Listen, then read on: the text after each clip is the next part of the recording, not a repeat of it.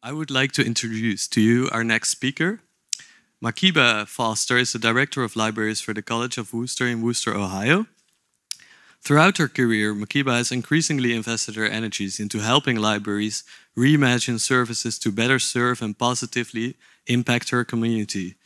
Her work includes libraries as incubators for the arts with the creation of a social justice artist residency, faculty and community collaborations focusing on the role of libraries and archives in advancing social justice through digital archives like Documenting Ferguson, and co-creating the historic web archiving project Archiving the Black Web.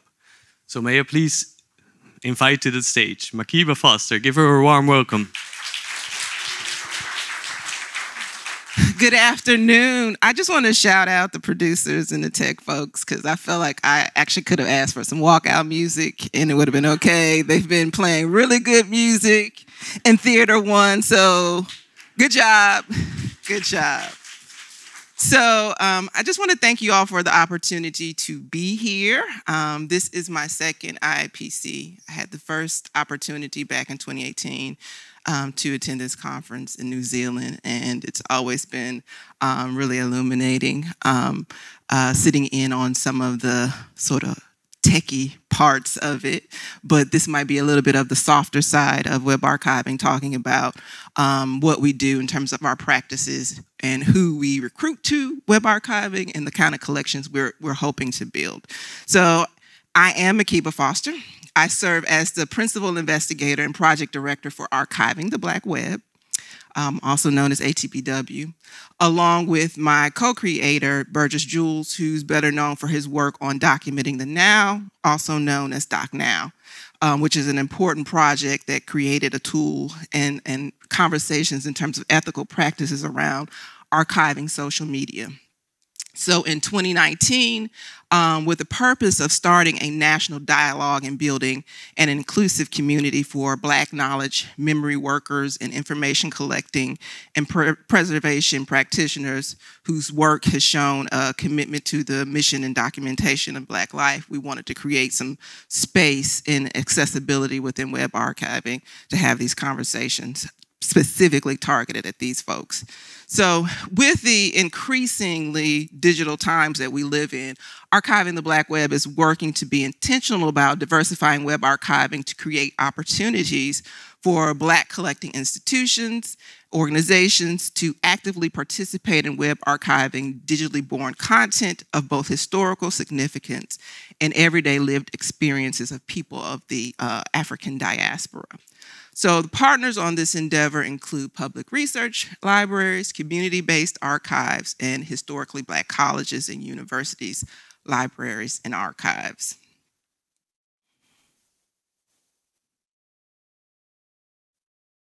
So for our discussion today of Archiving the Black Web, this is a talk about our intervention towards more inclusive representation and practices within web archiving. So I want to just do a quick overview of what I'll be talking about, specifically our vision for the work of Archiving the Black Web.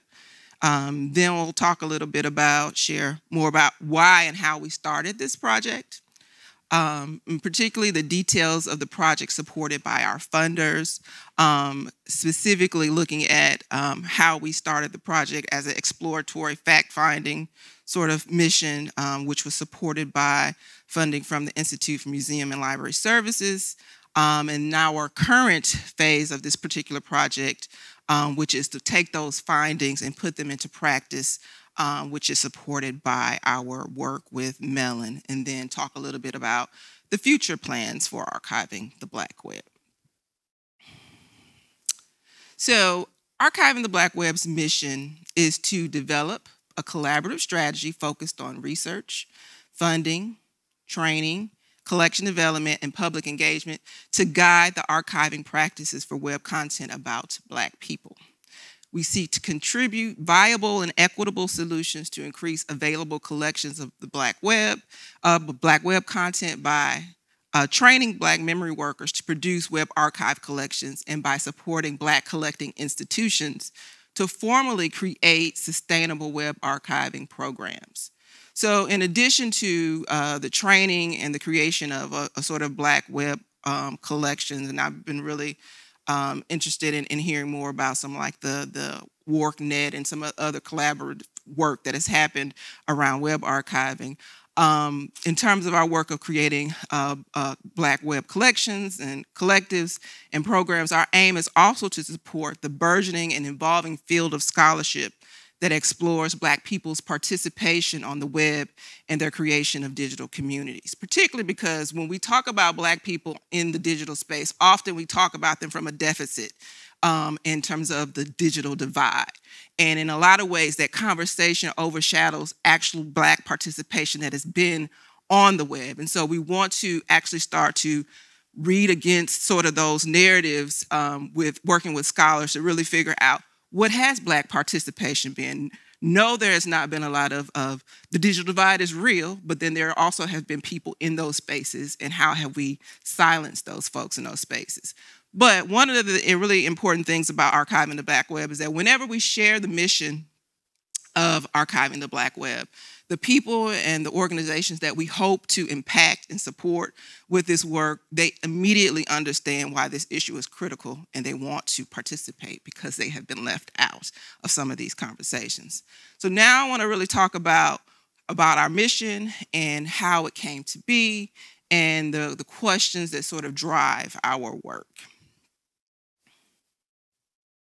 So in terms of the origin and catalyst of archiving the Black web. So some of the things that sort of really critically help us to sort of interrogate practices and our thinking, and is that we want to constantly ask ourselves some questions within the practice of web archiving, particularly who gets to web archive? And that question for us is sort of like foundational because we're actually trying to create pathways and access to opening up this field to other folks who have been committed to this sort of work of documenting communities and cultural and society. But with this next phase of who we are as a world in terms of the digital space, they are woefully being left behind and can't do the work that they've committed themselves to do because they don't have access to this type of practice. So who gets the web archive? Types of institutions. So from what we can see just from here, I mean, we understand that it's led mainly by private organizations, national libraries, and resource-rich universities. And I mean, we can simply look at the membership of Iipc, and it gives an indication also in terms of types of institutions of who gets the web archive. And so archiving the Black web started as an urgent call to establish more equitable and accessible web archiving practices to better document and preserve the Black experience online. And so ATBW works, our work is to figure out ways to balance out some of these inequities in web archiving with a focus on increasing Black web archive collections and closing skill and knowledge gaps that have persisted despite almost 30 years of web archiving as a subfield. And I understand that this field is still growing and changing and things like that, but after this amount of time, we also, to make this practice better, we have to think about more inclusive practices. And so also, who gets to web archive or who gets to participate in this practice? The recruitment of practitioners. It would be, you know, this is not something that's being taught in library schools. So the question becomes like, how do people come to web archiving? From our own research, particularly looking at Black collecting institutions, in the US, there are no formal web archiving programs established at any of the 102 historically Black colleges and universities, to our knowledge, nor any collecting institutions that represent public libraries, museums, or community-based archives in the United States, with the exception of two of the libraries that we're working with on this project, Schomburg Center and the Auburn Avenue Research Library for African American Culture. And so these projects are important, but those two that I mentioned, they're actually beneficiaries of a really important intervention that was created by the Internet Archive, which is Community Webs. And so Internet Archive's Community Webs was a critical part of my being able to access and learn about the practice of web archiving. The community webs works as a way of diversifying who gets to and what gets web archived.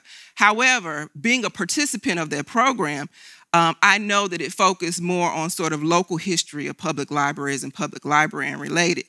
And I want to acknowledge that this program is how I was given access to this practice. However, it was while participating in this project that I realized that there was an opportunity to create additional pathways to web archiving for Black history and cultural content, as well as providing more opportunities to diversify the practice with intentional opportunities, not only for more inclusive collections, but specifically to diversify representation of its practitioners. And so you'll hear more about community webs from my co-panelist, Zakiya, and her work with this project with the Schomburg Center and how that evolved as well. The other part of our origin story is really thinking about what gets a web archive. And so we think about with the expansive growth of Black-centered digital spaces and practices, there is an opportunity to build new kinds of collections where we collaboratively build web archive collections sourced from content within Black digital communities. So the intent of this collaboration is to counter the insufficient and sometimes harmful collecting of Black web content done by organizations with extractive intentions instead of ethical collecting. And so the other part of the kind of process that we go through in terms of trying to do good work, ethical work, is also thinking about what is the Black web and who are the drivers of digitally born content. And as we explore this growing area of research and scholarship, we recognize that the web has become a critical site of research for historians and other cultural scholars. And as Black participation in the internet economy has grown over the past 25 years, people studying the Black experience have increasingly turned to the web and social media to produce work documenting Black history and culture. So despite this growth, the study of the Black experience online and the influence of Black people on the development of the web, Black collecting institutions and other archives that focus on documenting Black history for various reasons have found themselves outside of this practice and do not participate in building research collections of Black web content. And our hope is that we can actually start to create some pipelines to change this. So as ATBW works towards answering these questions and fulfilling our mission, we set out to create a national dialogue to address the practices, the tools, scholarship disparities, and opportunities for more equity and inclusivity in web archiving. So in 2020, we were fortunate to receive funding from the Institute for Museum and Library Services with a National Leadership Grant to map the landscape, define the issues, and plan a strategy for documenting the Black experience online.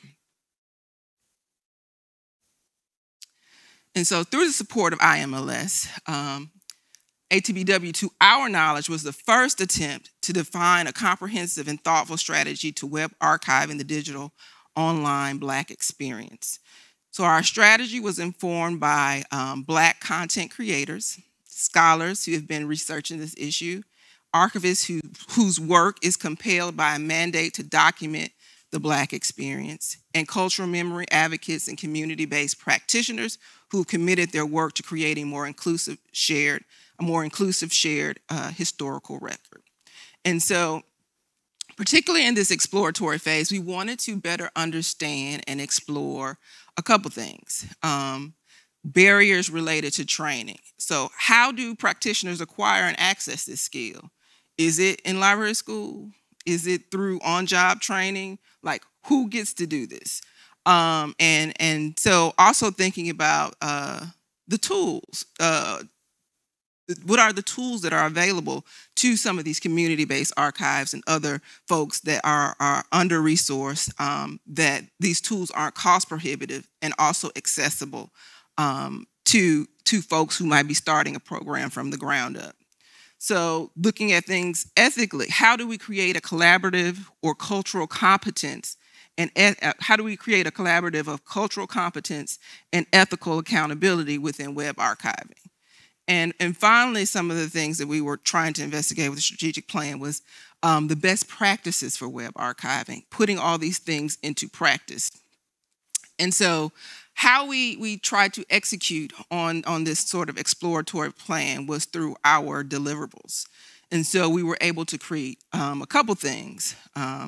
A survey and analysis of Black collecting institutions' web archiving practices. We created we produced 2 national forums and a workshop, and completed, from our findings, a white paper. So I'm going to talk a little bit about some of those deliverables. So building on the environmental scan that sort of got our work moving forward, we engaged various Black knowledge collecting organizations.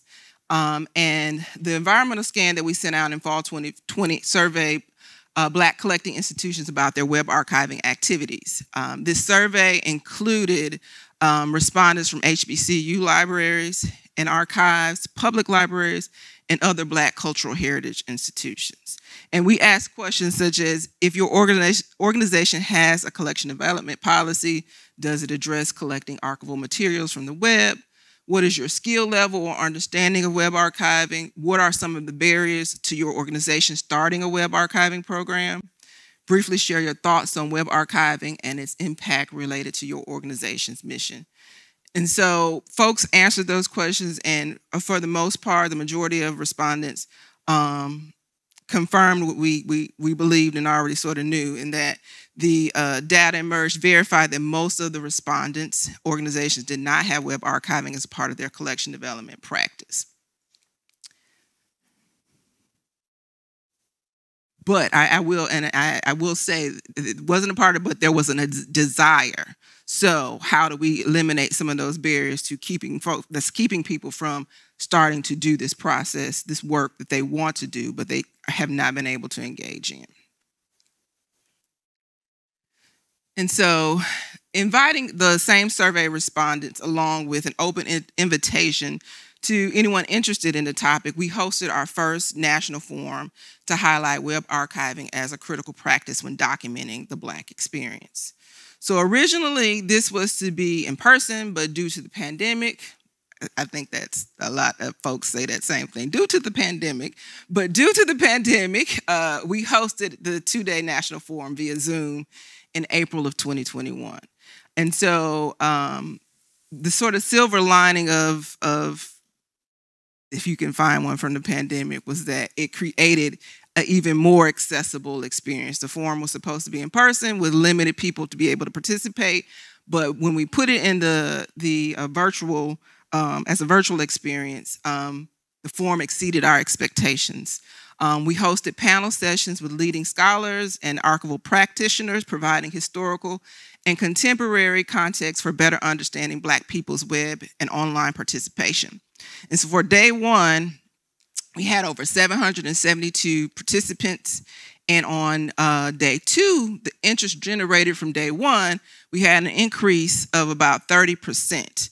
So we had no idea that this would be as impactful or well attended as it was. And so although these were marketed as national forums, we had attendees participate from all over the world. And just so you know, if you would like to, these sessions were recorded and they are available on our website and hosted on ATBW's YouTube account. So one of the things when we debriefed related to our first forum and trying to really analyze what we did well and what could be better, we realized that the pandemic, as a major disruption to all of our lives, it interestingly also reinforced why ATBW was so timely. The practice of self-isolating during the pandemic made the digital space even more critical as a space for community and a site for cultural production. And so for ATBW, we believe that the digital content from the past few years has so much historical significance, and that by way of web archiving just a fraction of the Black lived experience through a deadly world health crisis as well as sustain human rights violations against the sanctity of Black life. During pandemic, we had Breonna Taylor, we had Ahmaud Arbery, we had George Floyd. And so all of these things happening simultaneously, we understand that even just to try to web archive a fraction of that, it would be important for our future research and future understanding, but also critical to adding to the historical record. And so the other part of some of our offerings to the public to build awareness about archiving the Black web was that we completed a 2-day web archiving workshop that had a diverse mix of community-based organizations, librarians, archivists, and Black collecting institutions, and Black memory workers who happened to work also at PWIs, who were wanting to learn more about web archiving. And so the workshop provided a sort of crash course on the history and the evolution of web archiving, and then gave participants an opportunity to try out new open source web archiving tools led by the creators of programs such as DocNow app, as well as Web Recorder. And so trying to sort of simulate a classroom environment, we capped our registration at 30, where we had 23 registered participants for each day of the workshop, and we designed workshops specifically for the registered participants' knowledge base, where we had pre and post workshop surveys, which guided the content for both days. And so this workshop also attracted Black memory workers at institutions outside of the US. And so for our final deliverable of the IMLS grant, I'll talk a little bit about that. So that the end of phase 1, we hosted our closing forum, and this was in person, in New Orleans at Shift Collective's headquarters in May of 2022. So this time last year, we were in New Orleans. So this meeting was a follow-up to the first 2-day national forum hosted in 2021. And the meeting brought together several collaborators to New Orleans for 2 days of highly engaged discussions and design sessions. The goal of this forum was to begin discussions around developing a collaborative strategy and addressing research, funding, collection development, and public engagement to help guide archiving practice around web content about Black people. And also to begin defining some goals, purpose, and functional aspects of building a Black web archives collective. And so throughout these 3 events that I've mentioned during the first phase of this project, funding and research consistently came up as key issues that needed more focus and attention.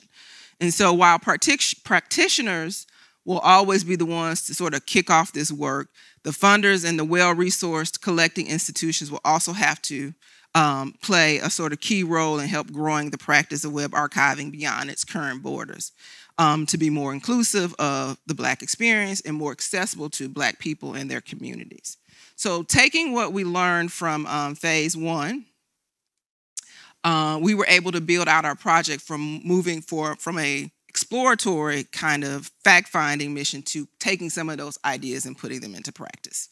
And so Archiving the Black Web was recently awarded a $2.5 million 3-year grant from the Mellon Foundation to address training and scholarship gaps that currently hinder the collection of web content about Black people and how that content can inform our understanding of addressing of Black life and culture.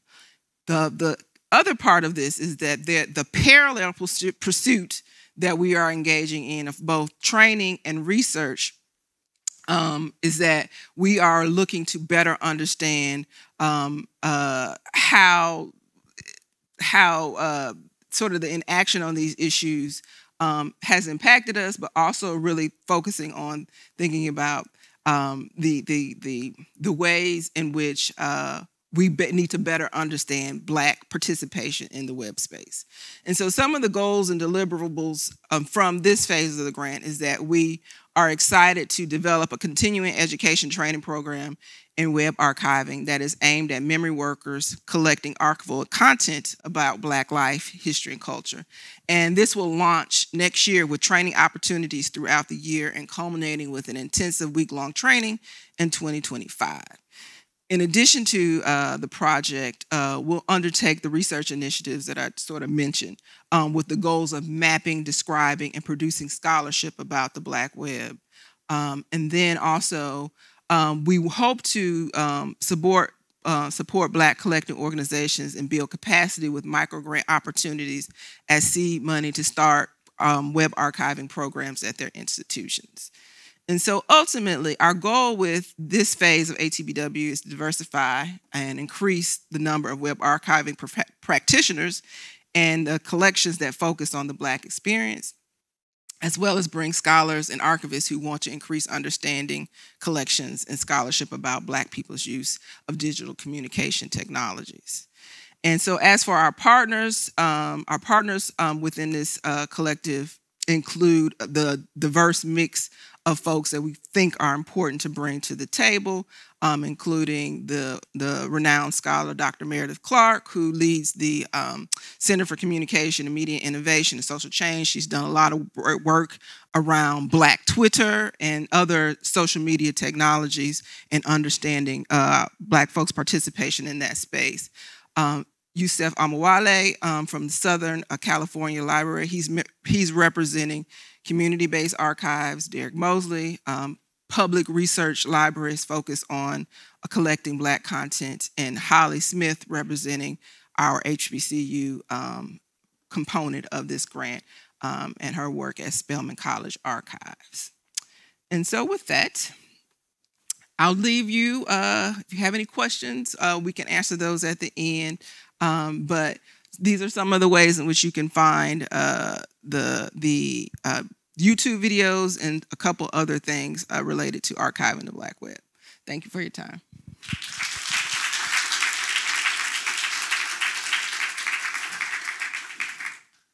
All right. Hello, everyone. Let me make sure it's showing up properly. Okay. All right. So my name is Zakiya Collier. I am the community manager for Documenting the Now, also known as Doc Now, but I am also the former digital archivist at the Schomburg Center for Research in Black Culture. That is a part of the New York Public Library in Harlem. And I'm going to talk to you a little bit about a project that I actually worked on there at the Schomburg that is representative of the work that we could be doing and that archiving the Black web is pushing for, to sort of combine first to have Black collecting institutions to be participating in web archiving, but then also finding creative ways to integrate those web archives into their larger collections. And so with that, I will get started. So I always like to start or include citations in presentations to sort of ground and speak to a perspective that I am coming from. And so this is just a quote from an artist and a researcher, Mimi Onawuwa, who looks at who has this like beautiful exhibition called The Library of Missing Data Sets, and really thinks about what is not included. What are the many, many data sets that simply do not exist because someone didn't think to create them? And that applies to web archiving, that applies to archiving in general. So many things are missing because people are not thinking to include them. And so this quote reads, "To collect, record, and archive aspects of the world is an intentional act, one that typically benefits those who have the power to decide what should be collected." Pretty straightforward, but sort of bears reading and citing because a lot of things are not included in the archive simply because the people in power in various sorts of ways and various sorts of power is held decided that that wasn't worthy of collecting or documenting, and so people are left out of the record.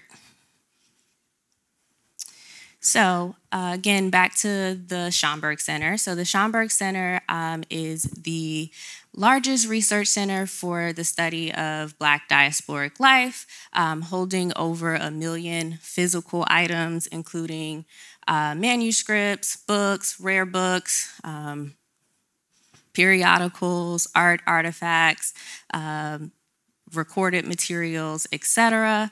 And this particular project, the hashtag Schomburg syllabus, and implementing web archiving at the Schomburg is a practice of sort of extending the work that is already being done at the Schomburg for now over going on a century.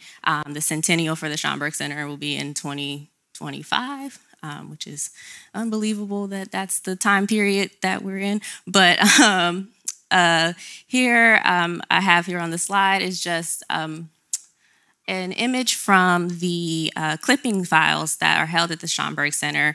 And so sort of beginning in the 1920s, librarians and staff and volunteers at the Schomburg Center were collecting clippings, which is something that we may see in grandmother's closets. They're sort of getting these clippings of everything that their grandbaby does that's great, and it's in the newspaper, and someone won an award.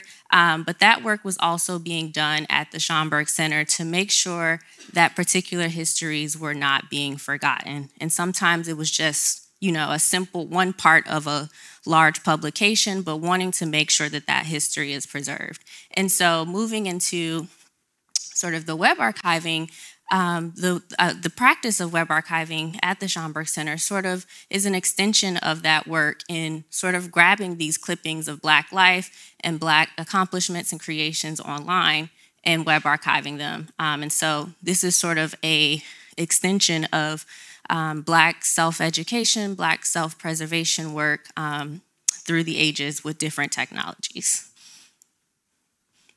So, you all know this wonderful woman here. You just met her not too long ago.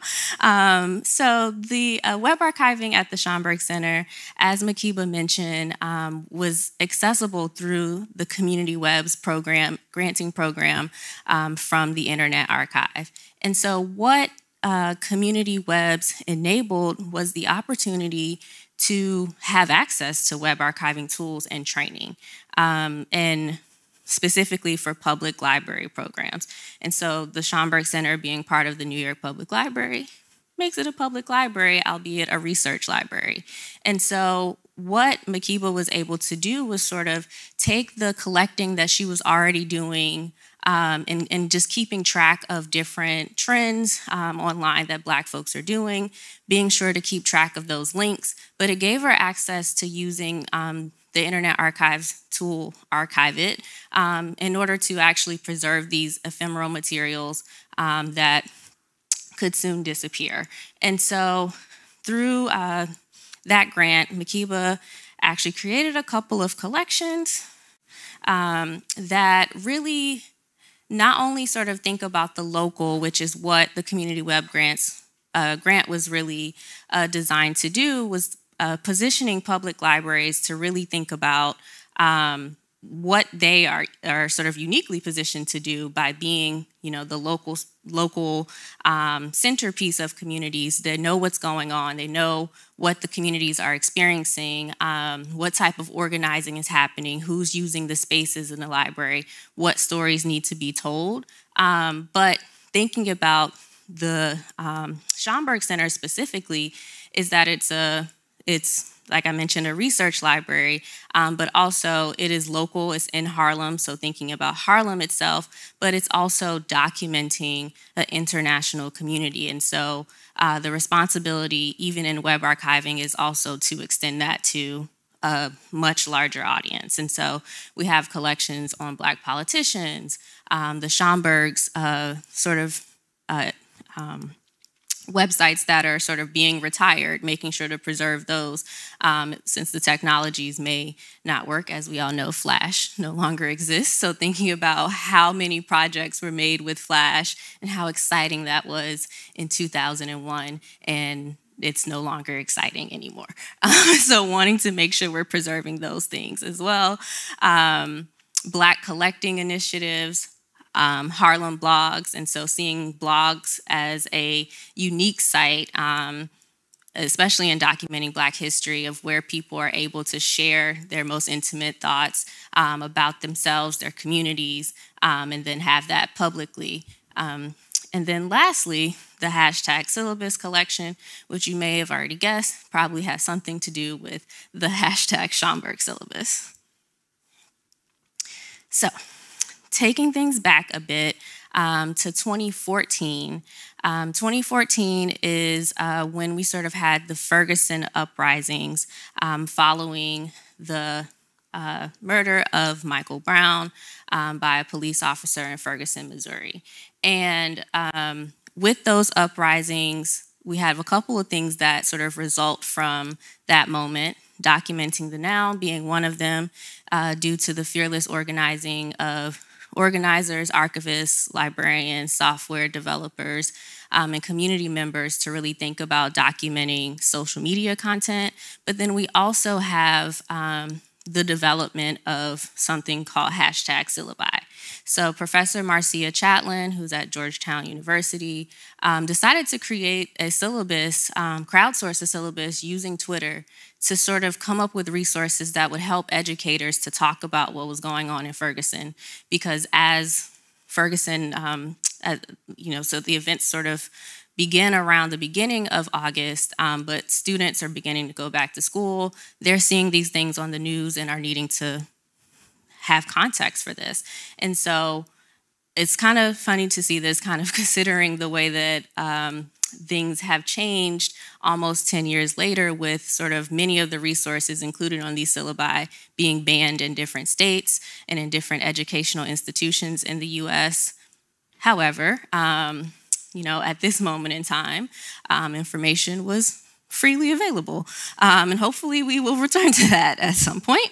But this one syllabus sort of kicked off a trend of creating digital syllabi sort of beginning on Twitter, later moving to Google Docs and possibly to a stable website, to really make sure that people are able to contextualize social justice movements and events that are happening around them. And it later expanded to other types of syllabi, so not just about injustices, but about popular culture. There's syllabi about Beyonce and about theater and about comics and Afrofuturism and so on and so forth. And so, but what this was sort of an innovation in education to have people crowdsourcing material to say, I think this is particularly helpful in understanding this movement, and I think this would be great for students, or this might be great for college students or community members, and sort of democratizing the playing field with not requiring people to state their degrees or anything to say, I'm recommending this resource and I have 10 PhDs. Nobody should get 10 PhDs, but 10 PhDs is sort of anyone who comes across this thread on Twitter or comes across this Google Doc is able to contribute, and it later turn into a larger resource, may become published, may be mentioned in a news article. And so Makiba had the foresight to really recognize these syllabi as something worth preserving, and also recognizing them as a part of the long sort of legacy of self-education practices in marginalized communities who, in many communities at some point, were not allowed to use libraries, were not allowed into educational institutions. And so they created reading groups, they created study circles, and historical groups to really learn their own histories. And this is sort of a modern day version of that. However, many of these syllabi are very ephemeral. As we can think about with any collaborative project, there's a lot of people who have different stakes, different levels of commitment. The time period changes, people aren't maybe thinking about that anymore. Someone has it on their Squarespace or web hosting account, and then they forget about it, they don't pay the fee, they get a new credit card. All types of things happen, which I'm sure we're all familiar with, even with projects within one institution. So think about it when there's multiple people involved who maybe have never met in person, who don't know each other outside of this one collaboration. It creates a special level of ephemerality. And then many of these materials are also controversial in that they are contextualizing things that are being contested, like police brutality, like environmental racism. And so we have the possibility of these materials being removed offline. And so recognizing this importance, Makiba began keeping track of and then later web archiving these syllabi. And so this is just another example of one related to violence in Charlottesville, Virginia in 2017, I believe. And so fast forward, that's me. Different hair, but that's me. So the fast forward to the Schomburg Syllabus Project, which is sort of the next generation of the sort of web archiving that Makiba was doing at the Schomburg Center. So the Schomburg Syllabus Project sort of continues that web archiving, formalizes it, and it was generously funded by the Mellon Foundation as well, to sort of, in thinking about how other Black collecting institutions have not had the ability to have training, to have access to these tools, this particular project allowed me to sort of come up with policies and collection development and permissions policies and a workflow for web archiving at the Schomburg Center, building on the work that Makiba had already done, but then also taking those web archives and finding a way to integrate them within the Schomburg's collections. And then also, in a sort of meta sense, as you know with grants, there's so many things going on in one grant. In a meta sense, also creating the Schomburg's own syllabus that can sort of be an intro point into the 11 million items, 11 million plus items. Do we have a real number? Not sure, but 11 million plus will be the number until, we maybe get to 12 million plus. But 11 million plus items, so an intro point into those, but also teaching the Schomburg's communities and researchers and sort of pointing them to web archives as an avenue and as a resource that they can either partake in themselves or benefit from as they're doing research, because the history of the present will very much so be a history of the internet, as pretty much everything that we're doing is online. I'm still favorable to paper, but, also a digital archivist, so, either way goes. But this project sort of gathered Black authored and Black created or about Black people documents online to really celebrate this overall history of self-education, but then also to really highlight what web archiving can look like in a Black collecting institution. I think I skipped a couple slides. Okay, so workflow. 2-year project, and it was more or less me, and with the wonderful, my wonderful colleagues at the Schomburg Center, but developing policy, continuing web archiving throughout the length of the project. Gratefully, the Community Webs program continue to provide data through Archive It even after the end of the grant period, which allowed us to continue web archiving without necessarily having to create a budget for the data that would be provided through Archive It. So it also included sort of designing the final product. During this time, looking at the timeline, as you can see, that COVID happened at some point. And so also wanting to have a proof of concept of the value and importance of having a web archiving program, meaning that not only can you sort of document things that are particularly ephemeral, but also particularly timely, as we all know, but wanting to sort of do that by archiving sort of the Black experience of COVID-19. And so my best friend was this wonderful program called Airtable. I love Airtable. I am an Airtable evangelist. They do not pay me anything, but if anyone knows them, tell them that they can pay me. I take all forms of payment, but Airtable was sort of how I managed the workflow, both the web archiving itself, sort of going through from accessioning and acquisition, sort of mirroring physical web archiving terms, all the way to managing the project itself and curating the 135 items that made it into the final syllabus. Some of the considerations that I had in web archiving were intentionality.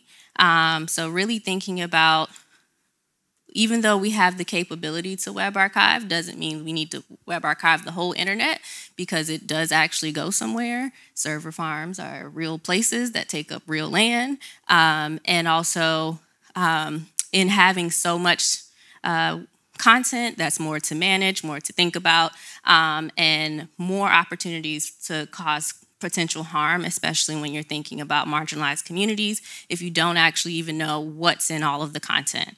And so a lot of times that involves moving quite slowly and not web archiving as much as I possibly could have, especially in thinking about content related to COVID and the uprisings of the summer of 2020. And so, yeah, lots of slow work to really take a look at who's pictured in these photos, and did they consent to being pictured? Do they also have words accompanying their pictures, or did they get, captured at a protest in a picture and like maybe don't want to be there, or could later be prosecuted because they are photographed there, and maybe, the original publication takes it down, but then, officials find it in the Schomburg's web archives, and then I did it, And so wanting to be intentional in that way, thinking about collecting things that could be used for legal accountability at some point. So people who are seeking justice may be able to use these collections. So wanting to be intentional and gathering content for that. Remembering that people do have the right to be remembered and forgotten. And so wanting to be sure to add a permissions process where people can opt out to not being included, because I think it should be kept for forever. The creator may not feel that same way.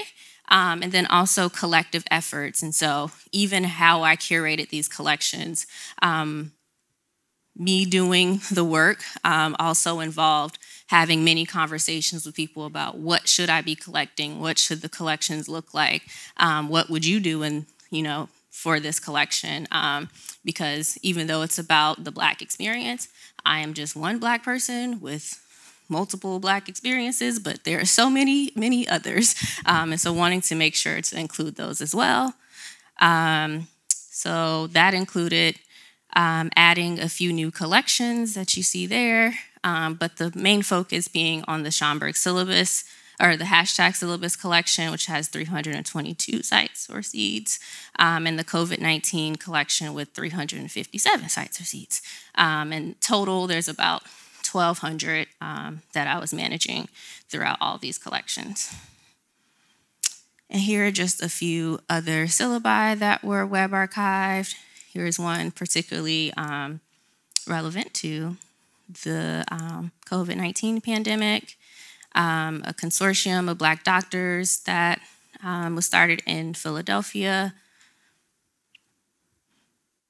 Articles. And so in collecting about COVID-19, I wanted to think about different perspectives. So the perspectives of religious institutions, Black political officials, how were restaurants and businesses doing, especially in New York City.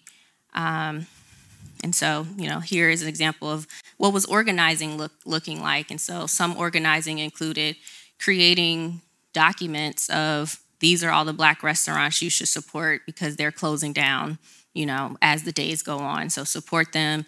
Here's, if they have a Venmo or some other payment platform, here's how you can support them monetarily if you're not going to purchase food from them. And so wanting to make sure to document all of these efforts. And then, okay, so here's the Schomburg syllabus. which includes, like I mentioned, brings together digital collections, physical collections, as well as the syllabi organized into 27 themes, 135 items in recognition of Schomburg being on 135th Street in Harlem. So 90 resources, 45 syllabi. I didn't really plan for it to be like half like that, but it worked out. There are also blog posts, live stream videos, really wanting to bring together a lot of things related to activism, educational activism, self-education, etc. Here's what it looks like once you click into one of the themes. This one being politicians and elections, with a relevant photo there. Blog posts highlighting things that are in the physical collections. Some live stream videos, again, related to educational organizing. And then that's it. Thank you.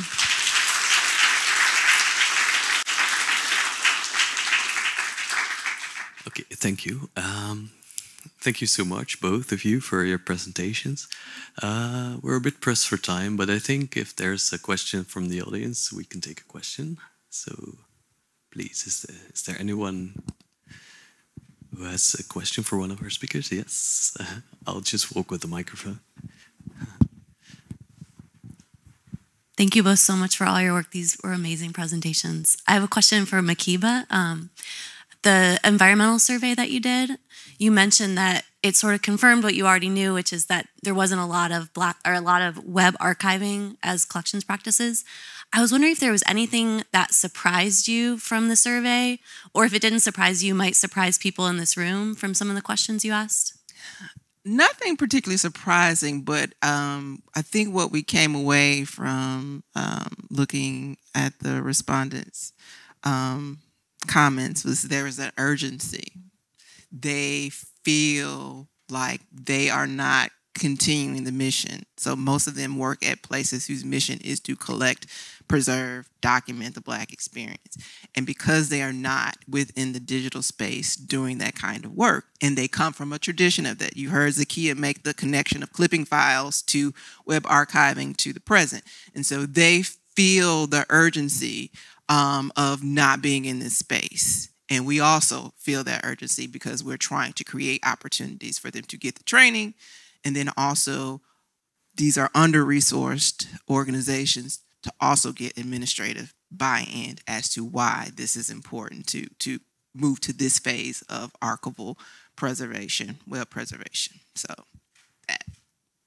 I'm so sorry, very quick follow-up. Sure. Just thinking about the urgency and then your mention of kind of timely and ephemeral archives. If you had like a magic wand and you could get some set of content or something archived tomorrow forever, is there anything that comes to mind? Anything that's like so hard to archive or anything that you like really worry about? I know that's really hard. Is that for both of us? Either of you, yeah.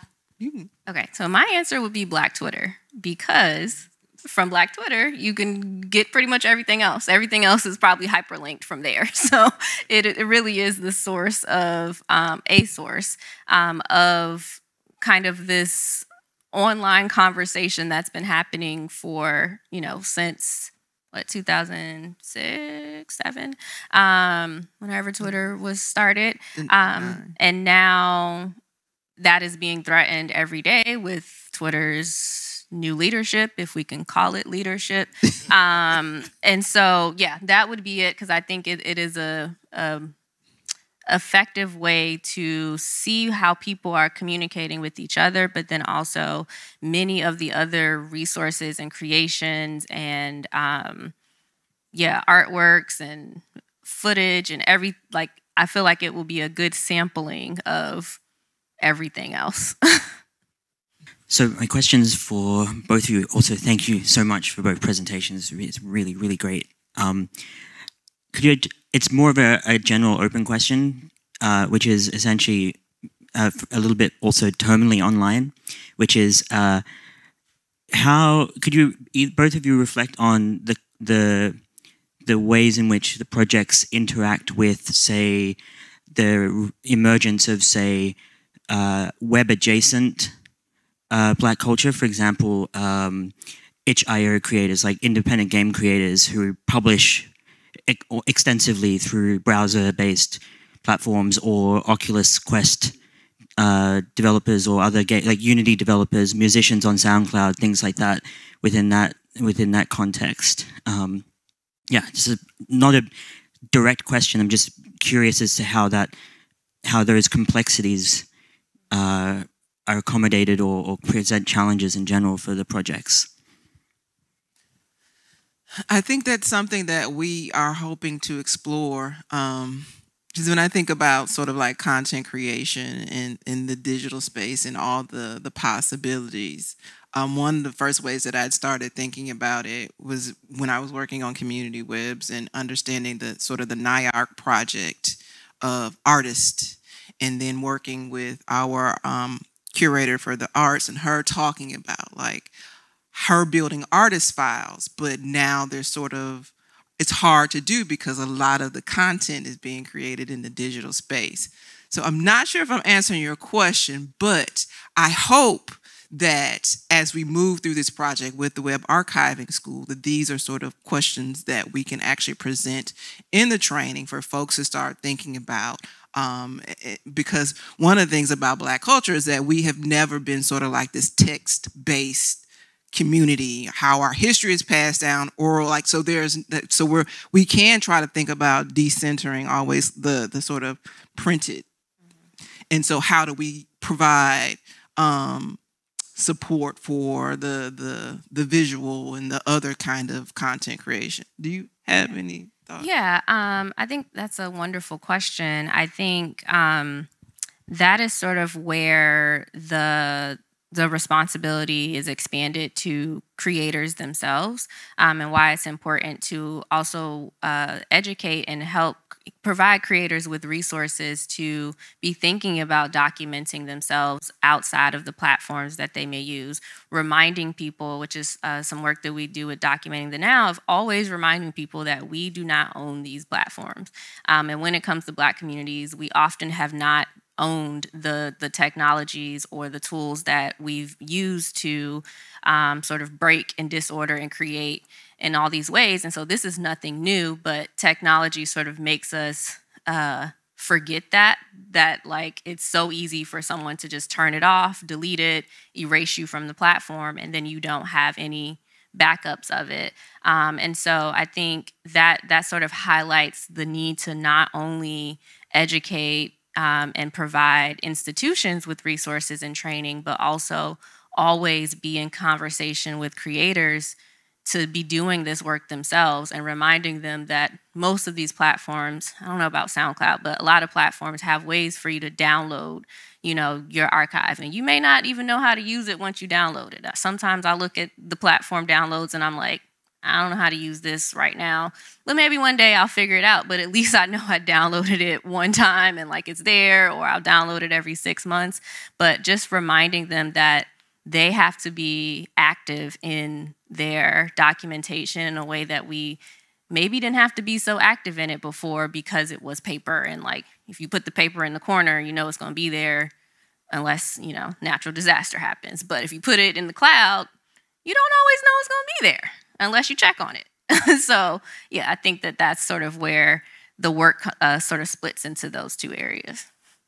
I keep thinking about the recruitment piece of it, and we talked yesterday about recruitment and Iipc as members, but also recruitment within our organizations as we're posting jobs, as I often do. And I would love to see a more diverse pool coming in, but we're not getting people applying, and I'm wondering, are there ways that we can connect with your communities through your projects to spread the word about our jobs? Are they not written in a way that are appealing to people?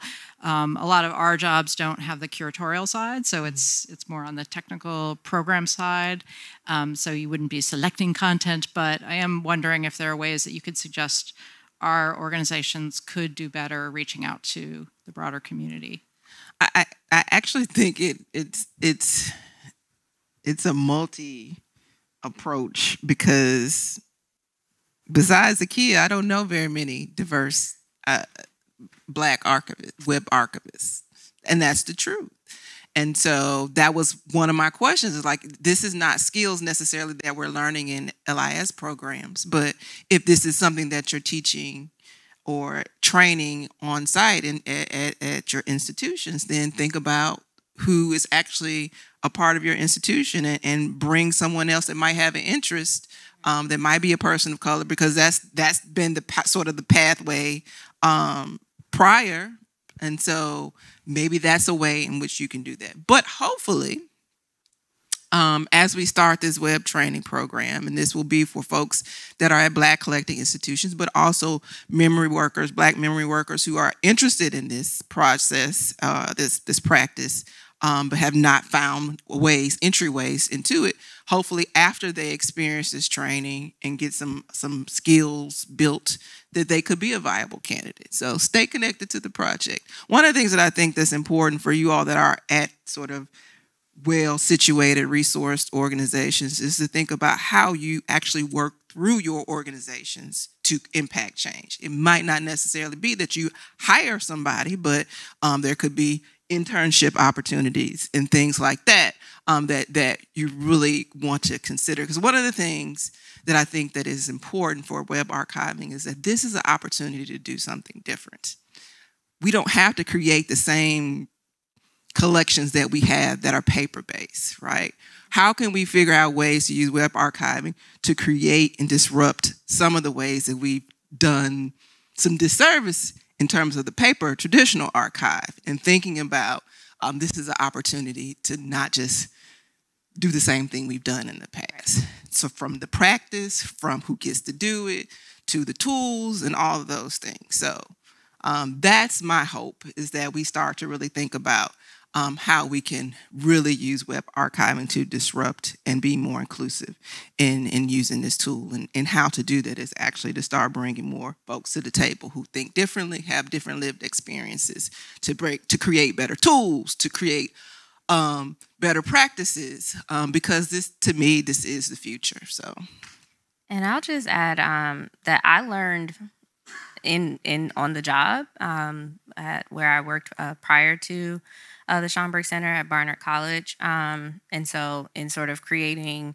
web archives through Archive It about student organizations. And so I think something really simple to include on job applications is willingness to train, because a lot of people don't. I didn't learn it. It wasn't an option in my library program. And so, yeah, I think I wasn't even perfect after leaving Barnard. I learned a lot through the job at Schomburg and through Archive It training and reaching out to like different colleagues. And I went to visit other to New York University and to the Frick Museum to like watch them do their own web archiving programs. And that's NYU is where I learned about using Airtable. And so I think just adding willingness to train would invite a lot of students or a lot of people to come in knowing that they don't have to be perfect at it.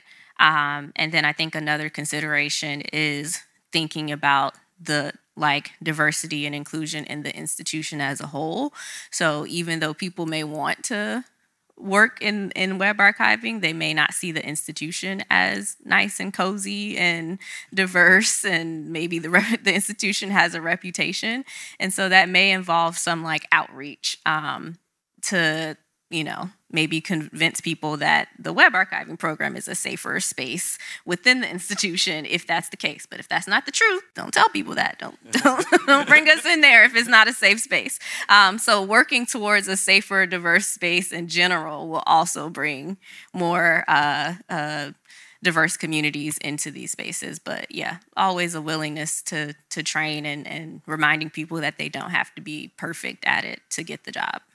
Lord knows I was not perfect. I just want to shout out Jefferson, Bailey, Internet Archive. this is, Community Web is a model in a way, and I think people are ready for us to get out, sorry. It's a model. I would not be standing here talking about web archiving if it had not been for that particular program. So, yeah, thanks.